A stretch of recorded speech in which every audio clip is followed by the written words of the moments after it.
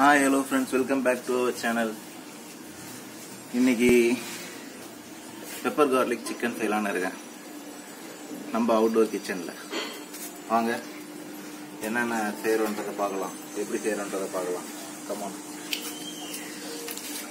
இப்போ pepper garlic chicken செய்யறதுக்கு நான் என்னென்ன எடுத்துருக்கேன்னா 3 தக்காளி, 3 வெங்காயம், 4 பச்சை மிளகாய், இஞ்சி, பூண்டு, கருவேப்பிலை, கொத்தமல்லி. இப்போ இதில் நான் ஒரு வெங்காயம் தனியாக எடுத்துக்கிட்டேன். ஒரு வெங்காயம், கொஞ்சம் பூண்டு, இஞ்சி, இதை ஃபர்ஸ்ட் நம்ம தனியாக அரைச்சிப்போம். சரிங்களா?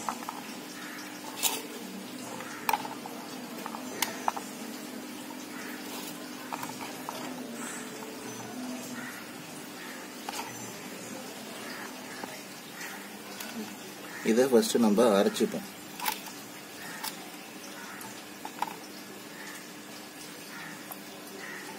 அடுத்தது இதை அரைச்சிக்கிட்டு இப்போ மீதி இருக்கிற பூண்டில் நம்ம இப்படி சின்னதாக நறுக்கி வச்சுக்கணும்.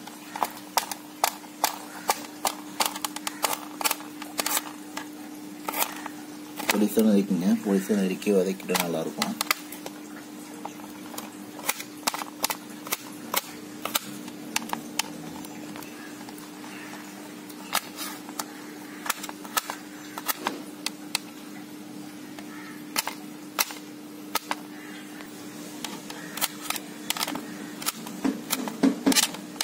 இது மாதிரி நம்ம பொடிசா நறுக்கி வச்சுக்கலாம்.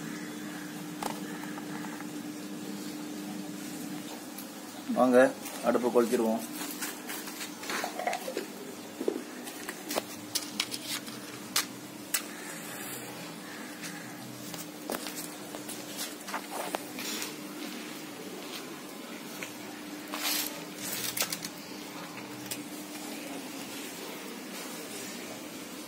அடுப்பு நல்லா பிடிக்கிட்டோம்.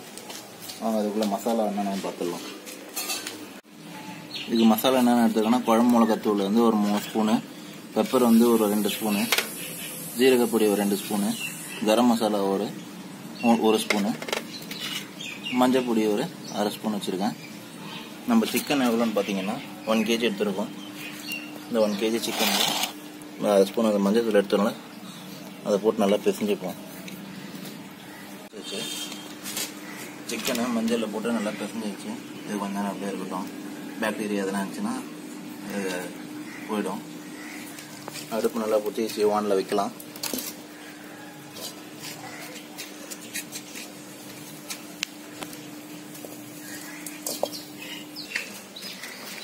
கடை காஞ்சிச்சு. எண்ணெய் ஊற்றிடலாம்.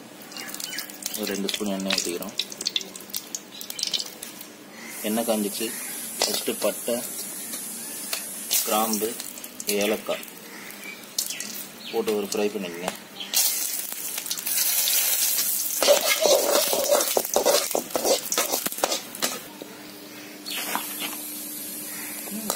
அடுத்தது கருவேப்பிலை,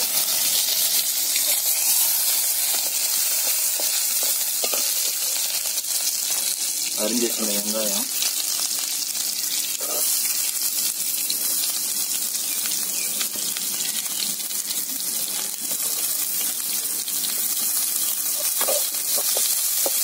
நல்லா வதக்கணும். வெங்காயம் நல்லா வதங்கிச்சு. இப்போ நம்ம நறுக்கி வச்சிருந்த பூண்டையும் இந்த பச்சை மிளகாயும் போட்டுருவோம்.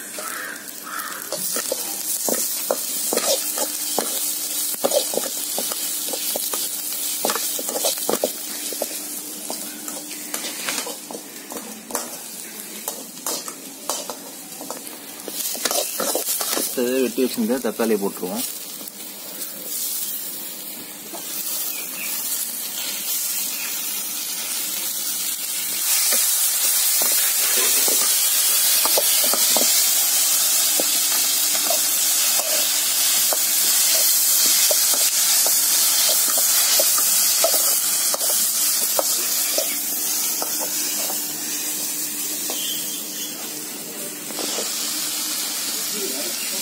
நம்ம அரைச்சதெல்லாம் அந்த வெங்காயம், இஞ்சி, பூண்டு அதை இப்போ இதில் போட்டுருவோம்.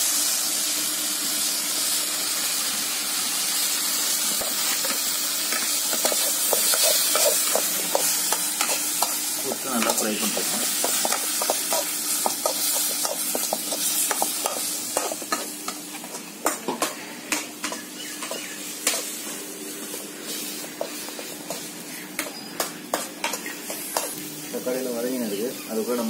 போட்டுருவோம்.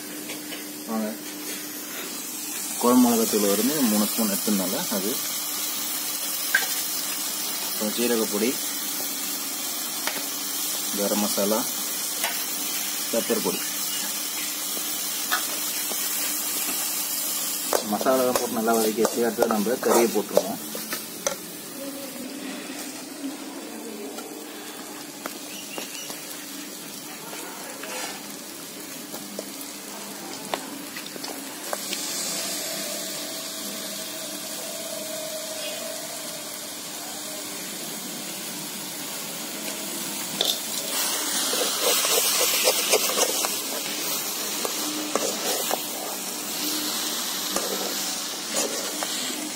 போட்டு நல்லா கிளறிக்கணும். கறியை போட்டதுக்கு அப்புறம் நம்ம உப்பு போடலாம்.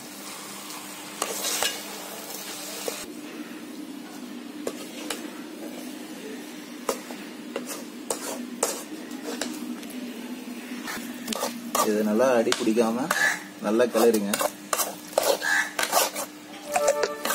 நல்லா இந்த மசாலாலாம் நல்லா மிக்ஸ் பண்ணி விடுங்க. ஃபர்ஸ்ட் கறியில் அப்பதான் இறங்கிடும் நல்லா சாறு.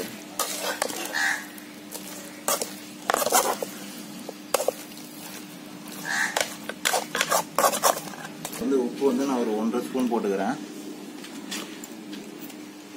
உப்பு வந்து தேவையான அளவு பார்த்துக்குங்க. நடுவில் டேஸ்ட் பண்ணி பார்த்துட்டு கூட ஆட் பண்ணிக்கங்க. அதிகமாக போட்டுறாதீங்க.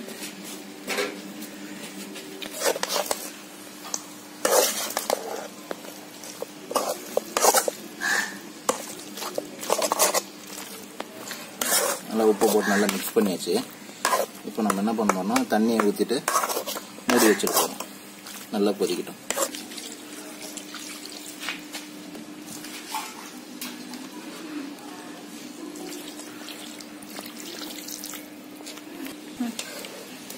தண்ணியை ஊற்றி வச்சு நல்லா வந்து உரத்தில் கரெலாம் எடுத்து விட்டுட்டு தட்டு போட்டு மூடிடலாம். நம்ம கொதிக்கிட்டோம். கறி ஆடாக இருக்க மாதிரி இருக்கிறதால தண்ணி கொஞ்சம் எக்ஸ்ட்ரா ஆட் பண்ணியிருக்கேன்.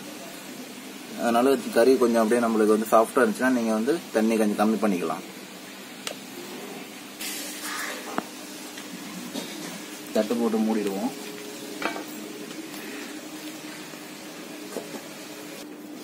நல்லா கொதிச்சுட்டு இருக்கும்னு நினைக்கிறேன். வாங்க திறந்து பார்ப்போம். எப்படியும் 15 மினிட்ஸ் ஆயிடுச்சு. எப்படி இருக்குன்னு பார்ப்போம்.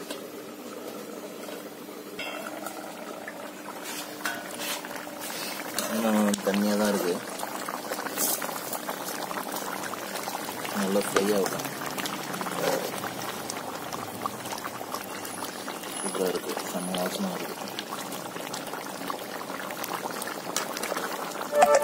அப்படியே சாப்பிடலாம் போல. வருகிறது செம்மையாக இருக்கு.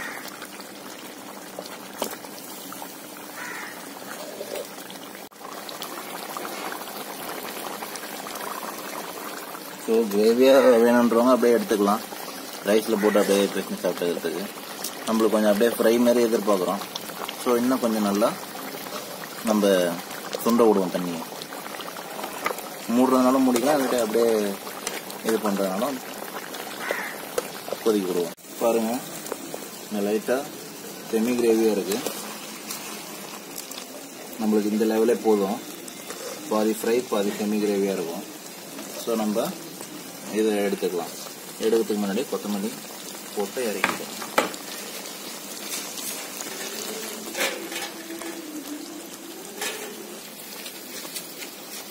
கொத்தமல்லி போடுறோம். கொத்தமல்லி புதினா லைட்டாக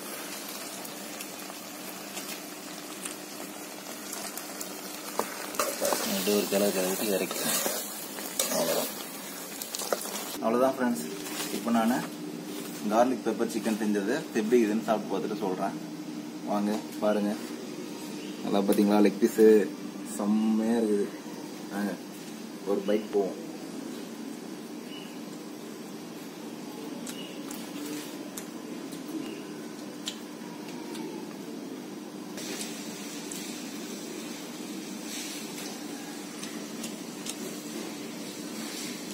செம்மையாக இருக்குது.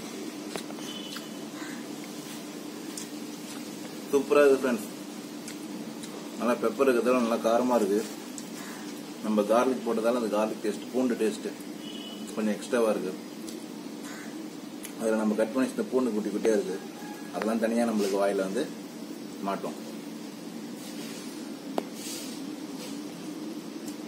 ரொம்ப நாள் கழிச்சு சிக்கன் செய்கிறோம், நல்லா சாப்பிட்டுட்டே இருக்கணும் போல இருக்குது. டேஸ்ட்டும் செம்மையாக இருக்குது. ஸோ இந்த ரெசிபியை நீங்கள் செஞ்சு பார்த்துட்டு எப்படி இருக்குன்ட்டு கமெண்ட்ஸில் சொல்லுங்கள். நம்ம சேனலுக்கு சப்ஸ்கிரைப் பண்ணுங்கள், லைக் பண்ணுங்கள், ஷேர் பண்ணுங்கள். இல்லையே யாரும் பண்ண மாட்டீங்க.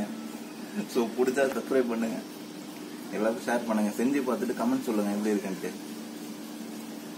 பாய் பாய், டாடா.